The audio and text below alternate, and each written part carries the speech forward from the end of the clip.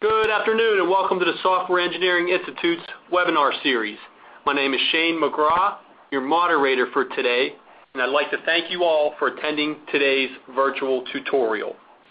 Our webinar series presentation today is part 2 of Architecture and Design of Service-Oriented Systems by Grace Lewis. Grace Lewis is a senior member of the technical staff at the SEI at Carnegie Mellon University. Lewis has over 20 years of professional software development experience, mainly in the industry. Her main areas of expertise include service-oriented architecture, cloud computing, and mobile applications.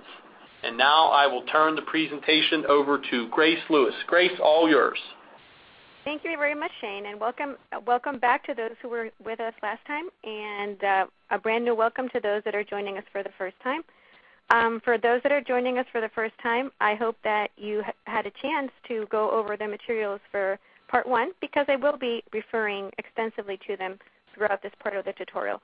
However, our agenda for today is very simple. We will do a very short review of Part 1, what we discussed in the first instance of this tutorial. And then we're going to focus on two things. One is on SOA infrastructure design, and the other one is on service design. And finally, we're going to just a very brief summary of what we've covered so far. The goals for the tutorial, as I presented last time, were first of all to discuss very basic concepts related to software architecture design. Hopefully we covered that in the first part. Then we were going to talk about the impact of service orientation on system qualities, and hopefully we also addressed that in the first part. So today, as I said, we're going to focus on SOA infrastructure design considerations.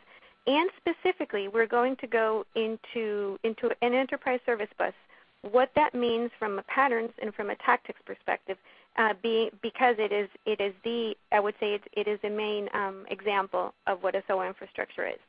After we've covered infrastructure, we're going to go into design. So we're going to discuss principles of service design.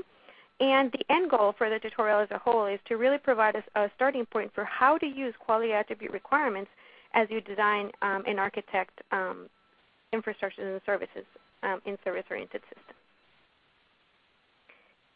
So quickly a review of Part 1.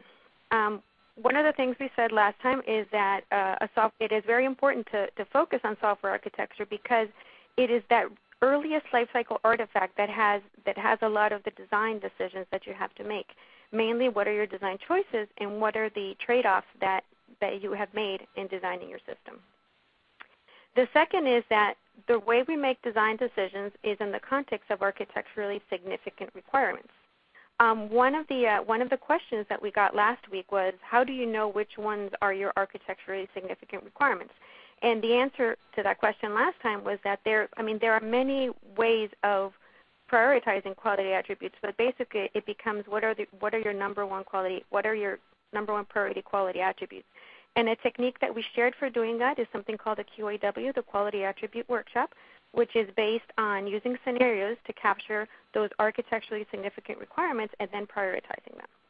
The other thing we talked about is architectural design patterns. We said that usually when people pick an architectural design pattern is because they want to promote one or two qualities that are important to an organization, which is really why patterns are typically used in conjunction. You put them together in order to accomplish a full system, but you do it using the common design patterns to promote particular quality attributes.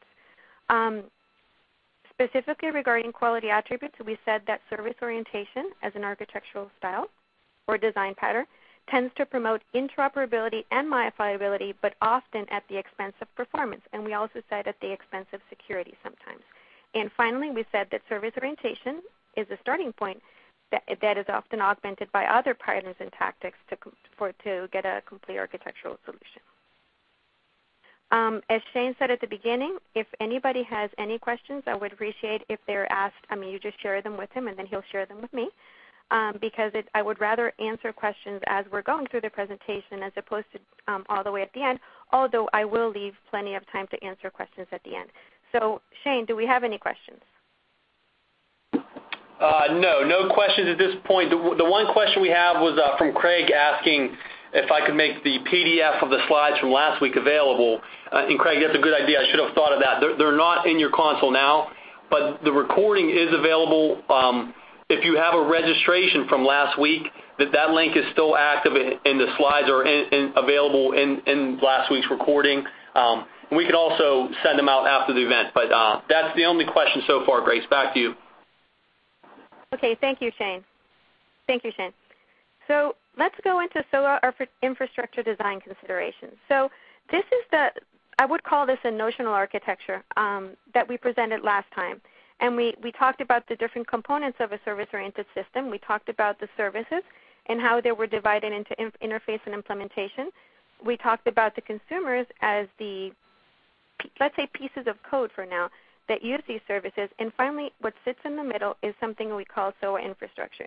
And it's typically a combination of a piece of middlware in combination with the actual network and in combination with something that we call infrastructure services, and examples of those are security services, discovery services, or data transformation services.